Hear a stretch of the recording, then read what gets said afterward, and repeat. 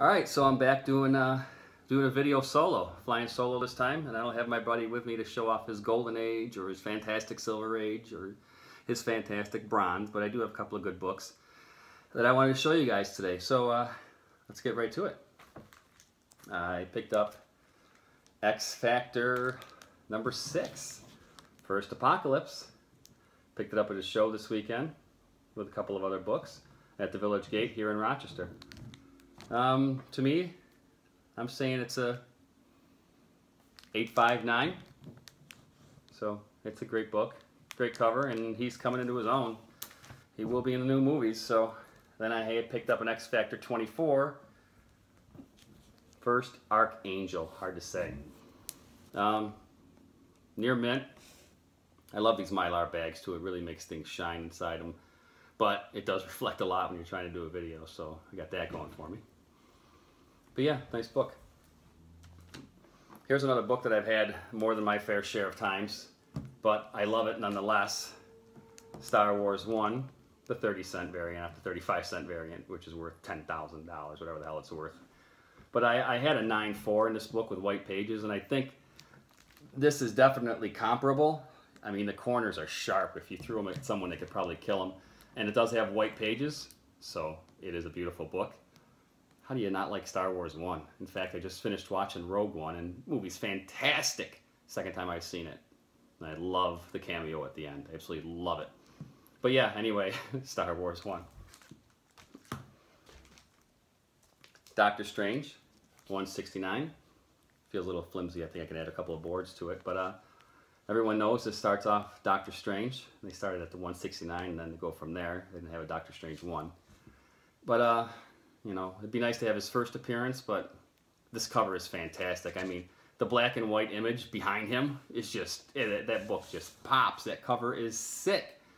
And I love that there's no UPCs or anything ugly on the front of these books that take away from them. You know, I mean, even when you go back to the Star Wars, you're looking at a UPC right there on the front. Doctor Strange, nothing. And it's beautiful, so they could use the whole cover and not have to worry about anything. Very sexy book. See my Joker back there in the background? It's a great picture. Another good book, Miss Marvel 18. Everyone knows it's the first appearance of Mystique. There's a cameo of her. I think it's a three panels that she's in it, but it's definitely her first appearance. It is a great looking book. Again, I had this one in a 9.2 white pages and sold it. This one's probably a 9.0.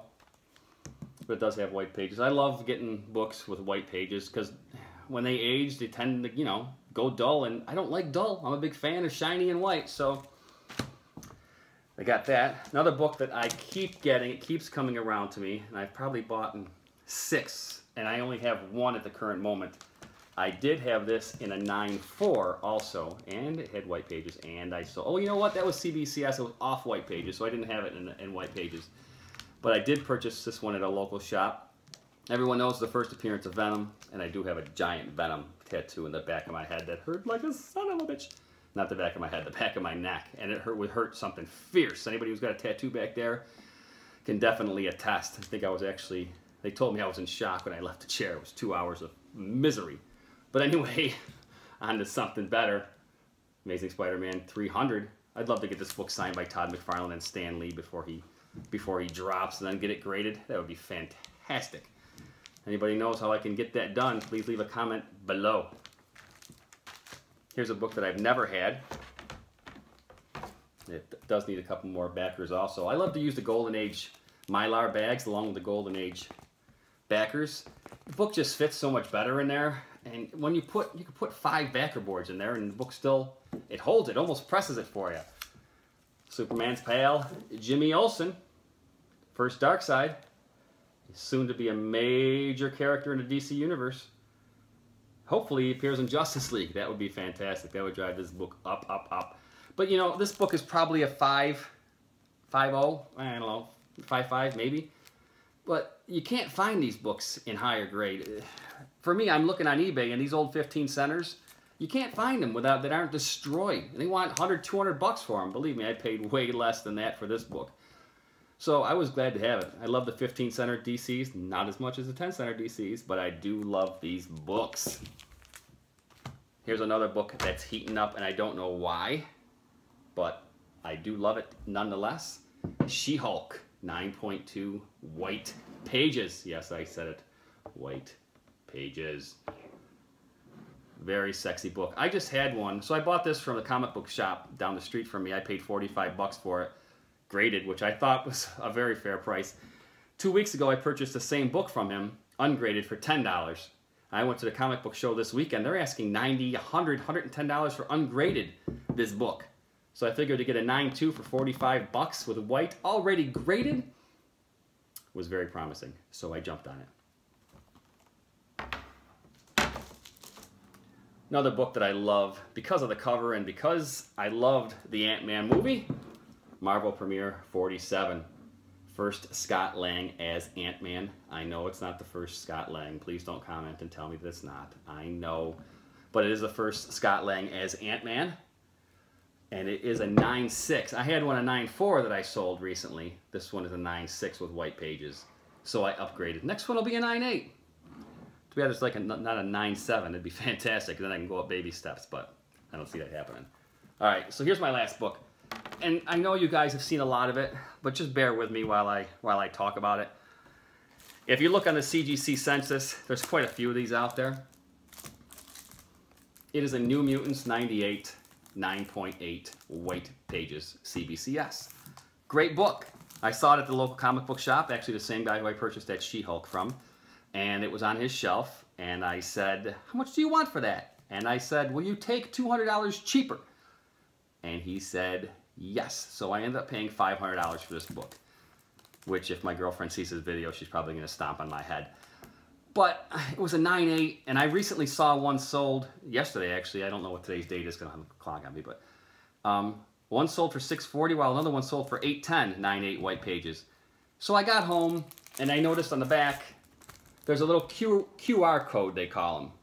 So if you scan it, it takes you right to the CBCS website, and it tells you what the issues are with the book. It says slight indentations along the spine that do not break color. But then it also said Mark Jeweller's variant, which I was like, what?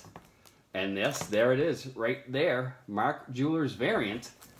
And I should have noticed something was off because of the UPC, and it wasn't, it's a newsstand issue. So I Googled Mark Jeweller's variant 9.8, and I cannot find a single one that has sold or in any comic database that has sold. The Mark Jeweller's variant, in case you guys don't know, and you probably do because you're watching a comic book video, the Mark Jeweller's variant is a book that was distributed overseas or nationally to military bases. So I find that extremely cool that this book was possibly in the hands of somebody in the military. It's newsstand, and it's got an insert in it that you cannot get here in the United States. As far as I know, the Mark Jeweller's variants weren't available at, you know, if you go like to a Wegmans or a Tops, you're not going to find a Mark Jeweller's variant. You may have found one with the UPC on it, but not with the Mark Jeweller's variant. So I couldn't find any past to sales. Okay, in fact, there's one on eBay right now that's a 7.5, and it's a Mark Jeweller's variant, and it's signed, and he's asking a pretty good amount of money for it. So I did message him, and I told him I have a 9.8, and he says that is rare as F exclamation point at sign K. So I was pretty excited, and now I'm even more excited about this book than I was when I first purchased it. So anyway, that's my 9.8 white pages Mark Jeweller's variant New Mutants 98, which I was very excited about. So yeah, that's all I got for you today, and when I can get together with my buddy, we'll do some more comics for you. All right, have a good rest of the day. See ya.